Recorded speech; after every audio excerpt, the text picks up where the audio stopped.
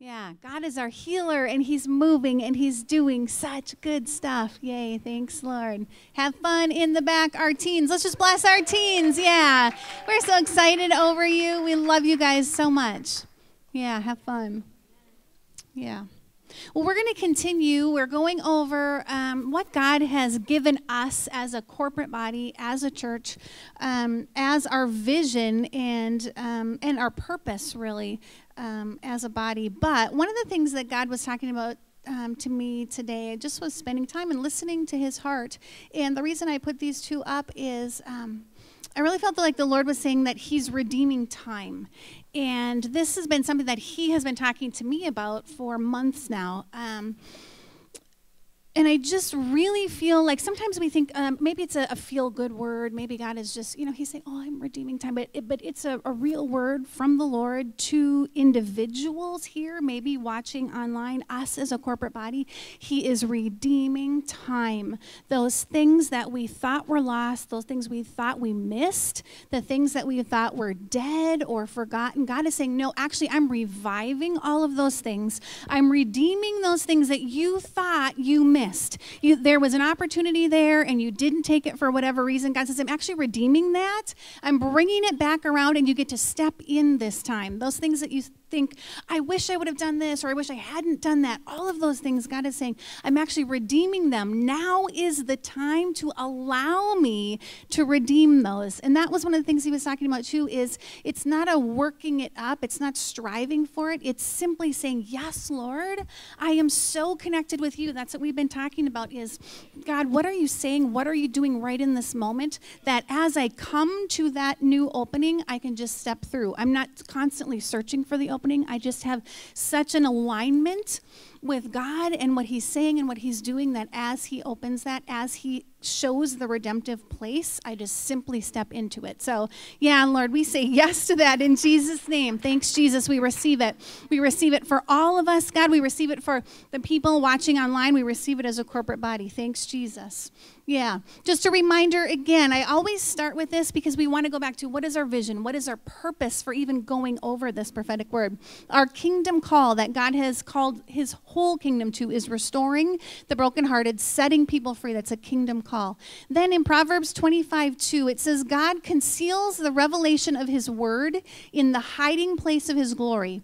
But the honor of kings is revealed by how thoroughly they search out the deeper meaning of all God says. That's what we're doing. We're taking the word that God has given us and we're saying, we're actually going to go after this. What does it look like? We're going to dig in. We're going to look at it thoroughly and ask the Lord, what are you saying today to me in this word? What are you saying about the future, but what are you saying right now?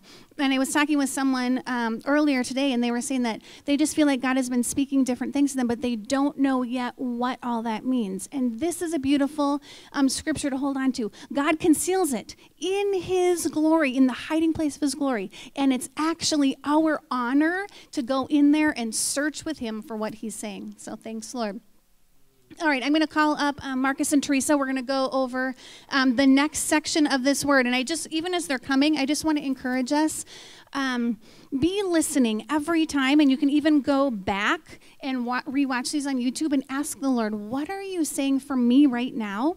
What are you saying for our corporate body right now?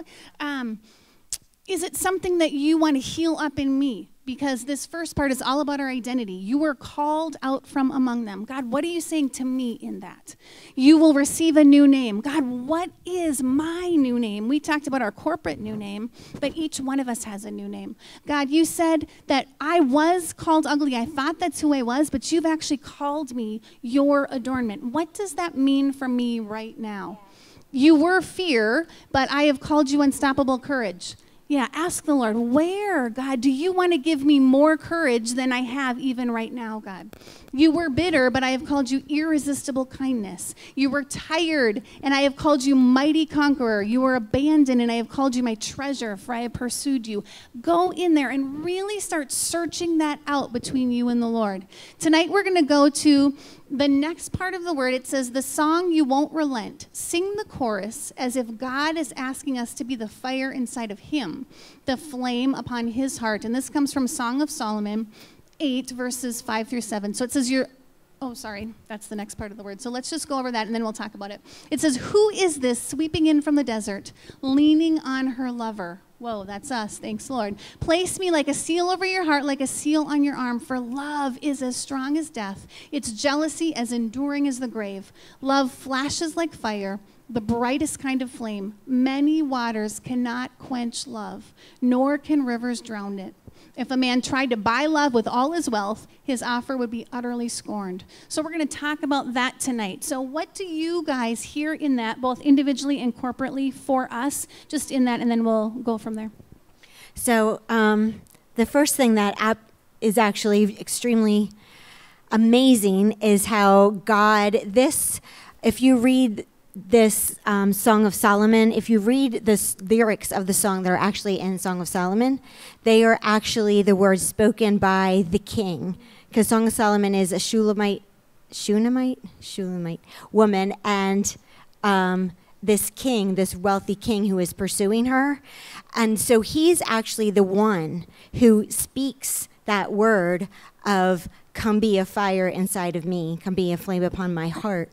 And so when God says that to us, like we're used to saying, God, come set fire in my heart, come all consuming fire, consume me. Like you come and be fire in my heart and set me aflame, ablaze, and all this kind of stuff. We're like, God, come help my heart. But he's actually saying, you are fire inside my heart. And I just think that is so amazing. That's actually just astounding that we are that glorious and loved by God that we set his heart on fire. And he's so in love with us that we set his heart on fire. And he loves that we take, when we realize that and really realize that, it kind of like really changes everything. Because it's not always, God, just come help me be on fire for you. But God is actually so on fire in love with us, individually and as his bride, church as a whole, church as his bride. Yeah, that's good. Yeah, go ahead. Yeah, I think the process is you won't relent, is that God, first of all, never gives up. And I think Bill Johnson said this about that if there's nothing else to be burning, then I will jump on the altar to burn. And I think the process is to live a life with a complete yes all the time towards whatever God wants. That means, even if that means I'm going to, the Bible talks about living as a living sacrifice. And I think that's the part, is that are we willing to burn on the altar of God, on his heart? Are we willing to burn? Are we going to be willing to be that incense? And that, I think when we reach that level, it's because there's nothing more that we're on earth holding on to, but we're completely and totally engulfed in the heavenly presence. And I think that's what God literally is asking. And I think it's interesting when you look at Israel, how they went into the promised land. They were supposed to do whatever they can to eradicate the people that are in there. And it was supposed to be relentless. And God wants the same relentless of us, that he is relentlessly pursuing us. Just like we're supposed to pursue him, he's relentlessly pursuing us. And I think so I think that's on a personal level, because you asked personal and corporately. I think the personal is that we as a church personally have to understand that God is, our relationship, our influence is going to be so much looked upon of how we're living our life. But then corporately together, as we live that life, that's going to be the thing, is that what we have as a mandate from God is to restore the brokenhearted and setting the captives free. That's how we're going to be influencers in our city. So what are we, are we pursuing without relenting? Are we pursuing the city? Are we pursuing our nation? Are we pursuing really outside with such an intensity, with a fire in our eyes? I think that's what we are called to do. And there's an intensity in it. There's not a passivity. There's not a, well, how about today? There is an intentionality in that. And I think that's what God is calling us corporately. As we personally pursue him, we have also that on the other side as a side effect. I can't help but think how God has been so relentless with us as a church. Because I know there's others of you that have been here longer than me. But it's been really amazing to see how God's, through years of not having a pastor, through years of just kind of feeling like, okay, this is my church, but what really is the call? Like, what's really happening? Twice looking for when we didn't have a pastor and really spending a lot of energy looking for a pastor. It's really amazing to see how God brought us all the way full circle to this time where he's really building us as an army, and he's really uniting us, and our vision is so clear and straight in front of us, and we're actually like walking forward and doing it. We're actually going into the borough. We're actually praying over people. Janine just talked about how she prayed over somebody at the grocery store tonight. So it's like we're actually doing it. And he didn't relent over us. Like, he didn't stop what he wanted to have happen here in South Jersey through this church, through this house. He didn't quit. He didn't change his mind. He didn't change his plan. He didn't in any way like let up on anything. He was like, this house, this church I have created for something powerful, and it's going to happen. And it's really quite amazing to look back and be like, wow, he really did not relent for us as a house. Yeah, you mentioned a few things that we're right now going after relentlessly, and one of those is we're taking Jesus, the love of Jesus, into every sphere of influence. We're going into the borough. We are relentlessly going after our city, the prayer walk on 2nd and 4th Saturday. People are going every single time. We have a group that's doing that, the healing room, all of these things that we're going after, living art, taking that into everywhere we go. Put one in your purse or put a couple in your car. We're relentlessly going after, God, what have you called us to do? That's what we want to go after, just as he is relentless with us. Yeah. Yeah, and I think when you read the first sentence in Song of Solomon, who's sweeping in from the desert, leaning on her lover. And I think the important part is that who's coming in, and the word sweeping doesn't mean that you're nonchalant. You're actually coming, streaming in. You're purposefully coming, but you're still leaning. And I think the part of the process is that we're never independent of God, and it should always be noticed of each and every one of us that we have a heavy lean on the Lord. It's not an independency, but it's a heavy lean on God. That everybody would know that when they see us, it's not they're just us, but it's like there's a heavy leaning on the Lord when you're walking, when you're running, when you're sweeping in. And I feel like that's what we're supposed to be known by, and I feel like God is really doing that in us. And sometimes the hardest part is the toughest times is that when you lean the most. You know, when you're in pain, that's when you need a crutch. But God is not a crutch, but God is just letting you know, by the way, I just want to hold your hand. I want to walk with you. Just don't walk ahead of me. I'm just walking with you. Actually, God has prepared the works for us to do, which actually means that he has done the steps already. We just have to walk in them. And I find that when we're looking at this, the picture that I get is we're heavily leaning on the Father, like a kid that constantly just leans on his dad, and the dad's just walking proudly, walking steadily, walking in sync with what your purpose is. And that's what God has called us to do. And it's interesting, I was reading this passage today in the Passion Translation, and it was saying how that word seal, a seal over your heart, like a seal on your arm, that word can be translated as a prison cell, but in a positive sense. Like, did you ever feel so in love with somebody that you just wanted to be like locked in a prison cell with them and nobody else could get to them and nobody else would talk to them or steal them, or like you're just like me and them? That's what that like means, like just us and God locked so intensely in love. I mean, I don't know about you guys, but when I read the Song of Solomon, it's like I'm really not in love with God enough. Like, I really need to be more in love with him, because the way, the verbiage, how they talk, how that book describes the love between Jesus and his bride, it's so like intense, passionate, like it's like If you keep reading, for love is as strong as death. I mean, death is final. After death, you're dead, and basically you no longer have any eyes for anybody else but him. And then it says, jealousy as enduring as the grave. I mean, there's like, that word jealousy is not a bad jealousy. It's a good jealousy. It's like you are so passionate, you're so consumed with God that nothing else matters, and that it's a settled deal like death or like the grave. That's an amazing passion to have nothing else for God but that.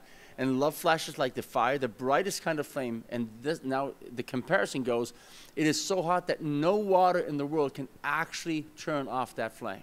Yeah. And when I read that, the fun part of that is that God says, I am enabling you to live like this. Mm-hmm. This is not just something that is to be read as poetry, but I'm literally telling you, I designed you to live like that. I designed you to live in such passion, in such state of intimacy with me. I've designed you that you're able to do that. Yeah. Mm-hmm. That's what I find is like, okay, so in 1978, God designed something like this for here to be a presence in South Jersey at this time, in this season.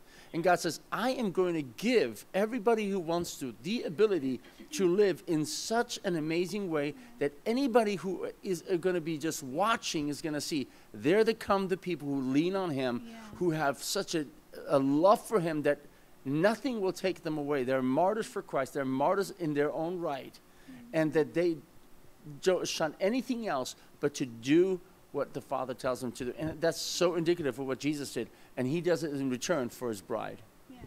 And it's so visible when you see people who are madly in love. It is so visible. They can't help but talk about the person. And, oh, and we did this. And, oh, and they're amazing. And have you met them? And have you heard them? And, oh, and if you could just meet them. And so that's a really beautiful, that will be it is already who we are as we grow more and more in love with the Lord. Yeah, absolutely. Really good. Anything else there? I guess it just makes me think, like, really practically, how do we make sure we're cultivating that in our life? Like, it sounds so great. I know I've met people who are so incredibly in love with Jesus. They're like bouncing. They must be yellows too, but they're just like, totally, it's captivating. And I'm like, it's like, this is really a huge key, obviously, for us, because it always talks about in the Bible coming back to our first love, our first love, our first love. And then little worries come in and creep in. And then I have to sit down and say, okay, what am I worrying about? And I have to journal it. I have to write it down and do all this work to get my mind back on focus on my first love. It's like, man, nothing should take that first love place. Like, what else could, you know? It's interesting because for years I wear this Fitbit, and when I spent my time with the Lord, it's interesting. I can actually trace it. It has a graph, and I trace it. My heartbeat goes down to about 48 to 46 beats per minute. When I start spending time with the Lord, it goes between 50 and that. That's where it ranges. And all the time that I'm spending with God, that's how low it stays. And there's part of that it's interesting that your body actually responds, your heartbeat actually responds to the presence of God when you actually do that. And it's funny because I just for the fun of it, I watch it because I'm thinking that's my time when I'm really just in one-on-one with him. And it's interesting that you actually can, when you are in love with God and you give yourself the time to be in communion with him, that's an amazing thing. Yeah. Because you can actually sense, your body responds, everything else responds. And I think that's part of the process. When you look at Moses was a person that was 120 years old, and it says when he died, his eyes were not weak. He was not weakened at all. He was as strong as a young man at 120. Yeah. And I really feel that the more we spend time with God, there is something that in his presence, there's a rejuvenating, there's something there that we haven't yet tapped into, but we definitely are capable of doing that. And that's not a ooh, but it's just the reality of being in his presence. There's something about that. You know, we have examples in Scripture in that way, so I do believe. And I think that our heart is not it's not about, okay, I want to be eternally young. That's not the issue. But the issue for me is, how connected can I be with God that I can actually spend and have him influence me in such a way, me receive so much of him in me that it changes everything of who I am, that it affects me physically, spiritually, emotionally, that people will notice, here comes the person that leans on God. Yeah. Yes, and I know you've preached on this and we've talked about this before, but I think this is like such a great place to just say again, how, like, what does that look like? Like, what does it look like to spend time in the presence of God? Because I know I was saved for decades before I really understood how to bask and really commune in the presence of God. And I think, we make this so complicated. I just, honestly, what I do, and just because we're talking about it, I just put worship music on, or sometimes God says, no, I don't want you, I just want you talking to me. I just want you praying. And I'll do either that or the other. But it's just, I set time aside. Yeah. That's all I do. I just set time aside, and my time is obviously very early. I start usually about something between 3 and 4 in the morning. That's when I have my time. And I just lay there. And I'm just there with him, and I'm just doing that. And the fun part of that is I give God, I pray specifically, say, God, now it's your time. You speak to me. And you know what? It may be like Jacob, who lays on the stone and says, surely the Lord has been here. And, you just know. But there's going to be a time when there's visitations coming. There's times I've had dreams, I've had word God speak, and sometimes it's just a peaceful time. But I know that the time, your consistency is when you gain favor with God. When you make time, when you fight for this time, when you say, this is my time, God, with you, then God goes, okay. It's not that you're proving it through works, but it's just that because it's so important to you, he goes, okay. Right? So it's not, I think we go, okay, I'm going to do this too. Yeah, don't do that. Do it because you have a passion for it. Because that's what God rewards. God doesn't reward the performance. He rewards the passion in his heart. And if that's what you do, you go, I want to do this. This is my choice. That's what he rewards. So. Yeah, that's good.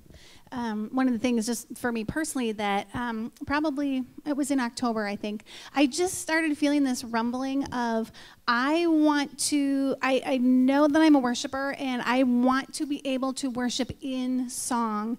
And so we have this little keyboard at home, and I just had this really intense desire, Lord, I just want to learn just the chords so that I can sing my own song to you. Yes, can I sing a cappella? Absolutely. Can I sing with music on the internet and wherever I am? Absolutely. But I just want to have something where it's just me and him. And I'm telling you, I will start, even I get choked up, because I will just start playing just some chords, and all of a sudden I'm like, oh, whoa, God is right here with me. And it's not that he's not always with me, because he is, but there is something that shifts when it's like, whoa, Lord, we are in this moment so intensely together. And it's not like this beautiful, all the instruments together, but it just is this sweetness between me and the Lord that has shifted. It's different now than it used to be.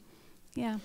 And I think part of the process for us is not always expecting something, polka dot sky or anything else like this. Yes. I think we discount so many times just the sweet voice of the Lord, the still small voice. Yeah. We discount that like we're really not, if God doesn't talk to us audibly. Yeah. And I heard somebody once say, if God needs to talk to you audibly, then you're really off. Yeah. If your kid is playing in the middle of the street, you're going to yell at it, Tommy, get over here. Yeah. And we kind of put that as like, that's spiritual. God, I heard the audible voice of God. And I'm not trying to make it, if you heard the audible voice of God, that you're in sin. That's not what I'm saying. But I am saying that God, he's so close to us, he doesn't have to scream. Yeah. He's equipped it in such a way that he doesn't have to talk audibly. Yeah.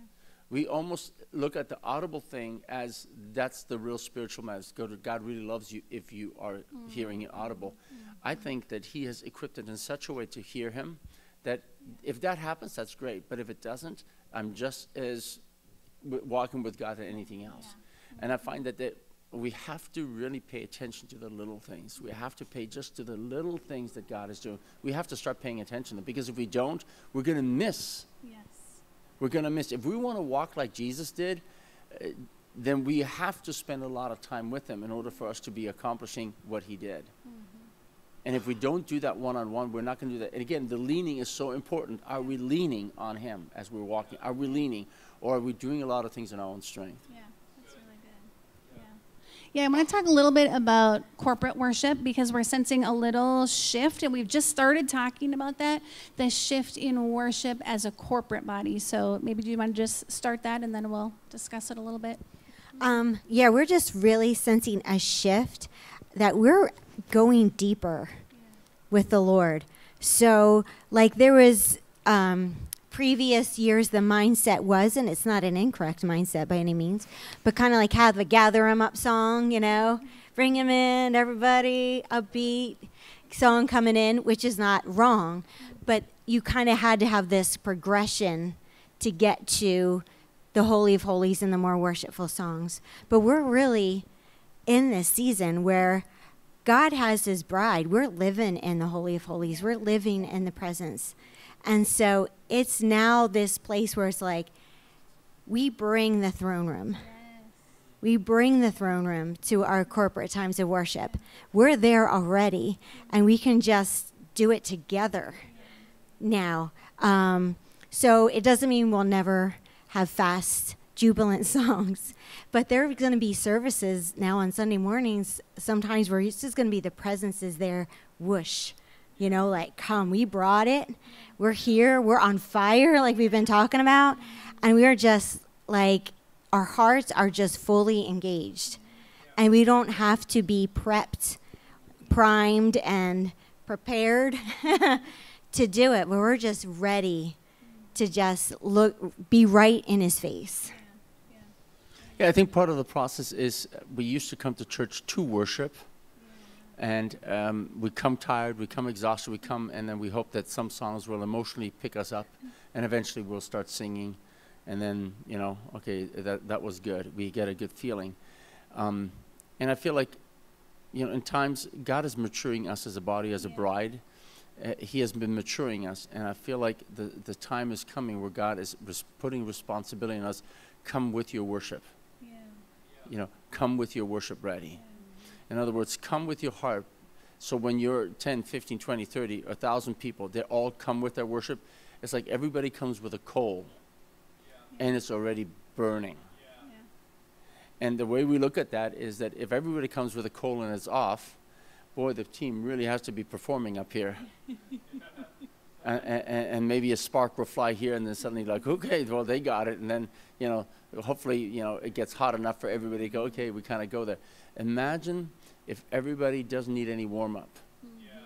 If everybody comes woken up and we're like, I'm bringing my worship, God. I'm corporately coming together with a ton of people, and we're going to come. I'm going to come in. I'm so ready to just give you worship. I'm so ready just to bow. I'm so ready just to give you praise. I'm so ready to be thankful. Corporately, we are so ready. Imagine if a body comes with that preparation here, how the Spirit of God, because our words travel, puts angels in motion. Our words put demons to flight. If you come prepared with words of anointing, words of declaration, words of God, heaven to earth, bringing that here, everything that the enemy wants to disrupt here is going to be, he's going to be running. And there is an openness and there's a fire going in the spiritual sense. If we actually get to that point in our life where we grasp that, and that's what God is after. He's saying, listen, you're bringing worship. Not the worship team is bringing worship. You are individually bringing this worship here because you are declaring, you're giving thanks. It's no longer about what are the people thinking. I'm coming prepared to give glory to God for what he has done. I'm coming to testify about the goodness of God. That's why I'm here. That's why I'm singing. That's why I'm corporately raising my heart through my mouth, and I'm raising my, that's what I'm doing. That's what God is bringing into the season. He's bringing us to the next level. Said, I want you now to come prepared. And I find that that's the fun part. We're maturing. The church is maturing to be, and so when you're coming in, it can be that we're smacked down already. By the time you have so many people all with the hearts ready, you're going to feel the presence of God because God says, I inhabit the praises of my people. So it's already there. So you already sense the presence of God. You already sense what he's doing. You already sense his arms around. You already sense him living and cohabitating. And that's what God is doing. So, and that's going to be, that we're going to do just simple stuff. And sometimes really rambunctious stuff. And it's going to be different. But I find that it's going to be so much more intimate and so much more powerful because God, he doesn't have to warm us up. We're already there. Does that make sense? And it's a beautiful thing when we are able to verbalize that. That's one of the things that we've been doing at growth groups is just really getting vocabulary for that and realizing, oh, this is what I'm sensing. This is what's going on in the room. Because when we all come together and we bring that, oh, wow, this is what I hear the Lord saying and this is what I'm feeling. And oh, my goodness, wow, the joy of the Lord is in this place. Or, whoa, the weighty presence of God is here right now. Wow, it just adds so much more fuel to that. Yeah, and part of the process is that we have words on the screen. So sometimes we don't have words on the screen and we're just singing anyway. Or you can have words on the screen, you can still sing your own song. You can you don't have to start singing what they're singing. You just sing what is on your heart. It's totally okay. And you can sing in tongues and it's not like weird. It's not like a frowned upon. You can, the thing is we have to give ourselves permission to God is doing a new thing. He's doing a more intimate thing. He's doing a real thing. And it's not weird. If we want to stay in the old only gives us so far. It's a new thing. And the thing is, God is always calling us closer to him, not further away, closer. And some of us are crawling onto the altar and burning. Some of us are just getting closer, depending on where you are. But this is what God is saying. And I think like we get so stuck on, okay, are the words there? Am I doing this? If you don't catch the words, just shout to him. Just do something. If the song is too complicated for you, just go, ah, Jesus. You know, it doesn't matter because you're just worshiping him. We have to get away from this. And sometimes we'll encourage you corporately to do something. It's not because, well, follow me. It's like, no, because we're sometimes sensing something. Okay, just like, okay, let's do that. And if you're not a part of that right now because you're totally having your own time with God, that's totally great. Just do your own thing. Right? So these are the things that are so fun, that God is creating this difference in each and every person, this individualistic worship, but he's somehow bringing it corporately. And that's where the tension arises. And we kind of go, I don't know what that's going to look like. Well, I don't know either, but I guarantee you, God's chaos is always awesome.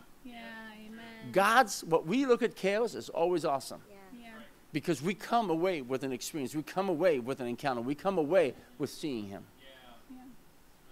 I just feel like the Holy Spirit's releasing in the room like that true value over you, that you're not, when you come to church, you're not just here filling a seat, that you're actually bringing such an important part of the presence. You're bringing the presence when you come on Sunday morning, and it's filling the room.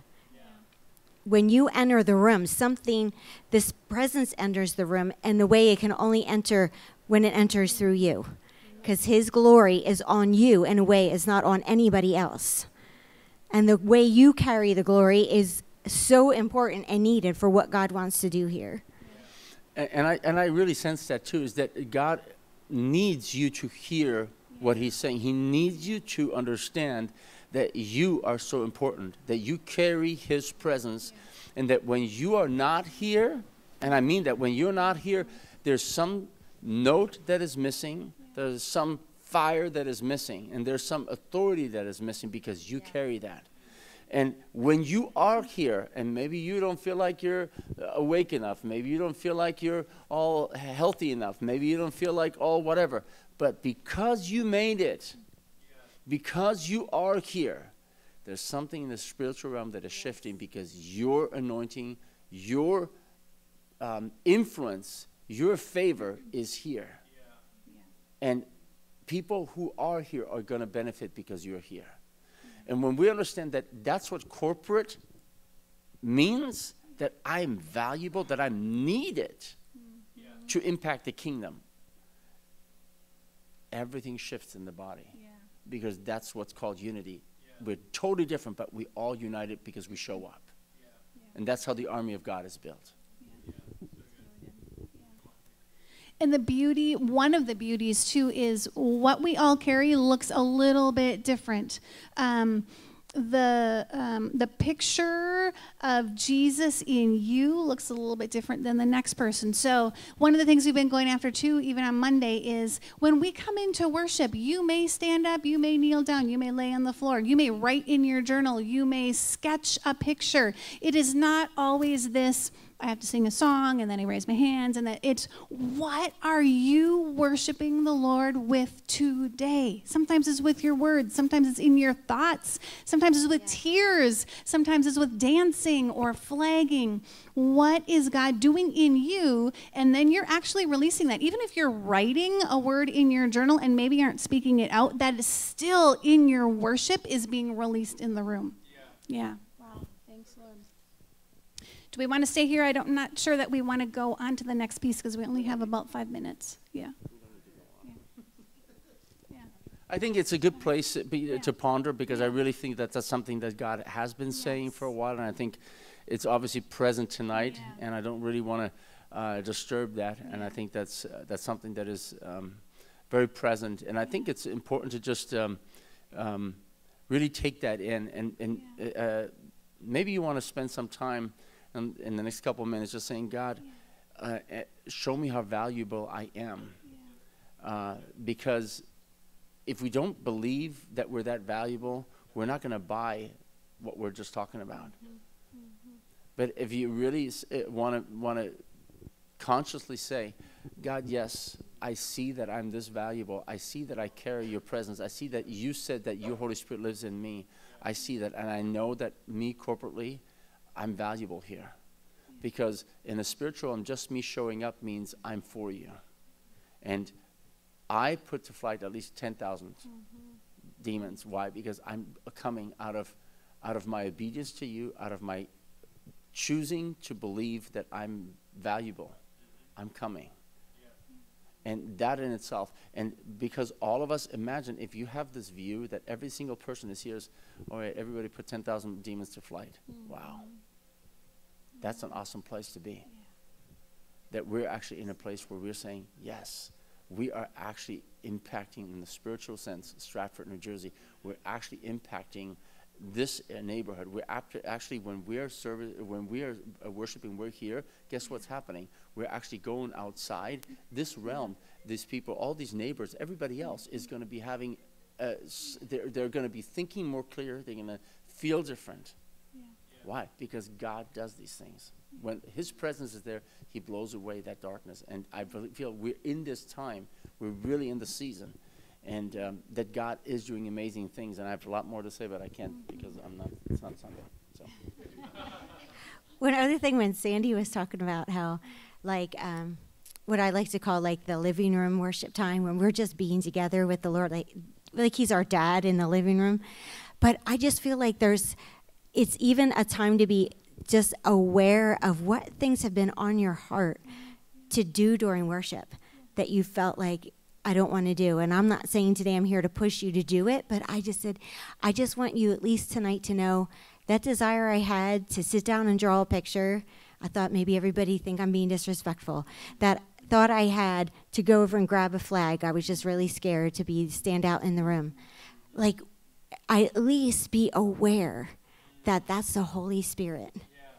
That He's nudging you towards some expression of worship that would feel out of the box or out of your comfort zone, but just start being aware of it.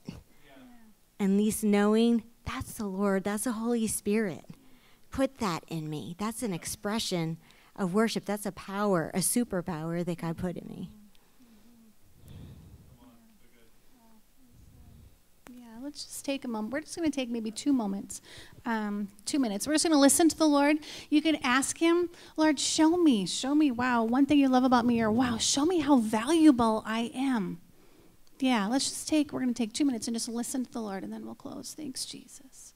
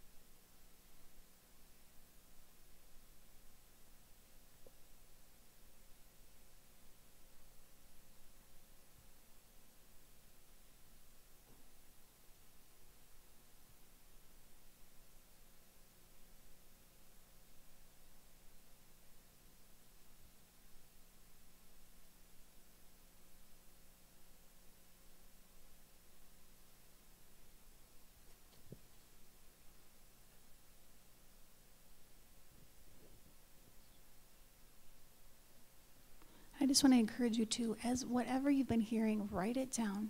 Holy Spirit, we honor your presence here. We thank you that you have called us, your bride. We thank you, Lord, that you are pursuing us. We thank you that you are with us every moment of every day. We are so valuable to you, and you are so valuable to us. We love you. We honor you. We bless you, Jesus. We thank you, Lord, for who we are in you and who you are in us. In Jesus' name, amen. Thanks, Lord. Thanks, Lord.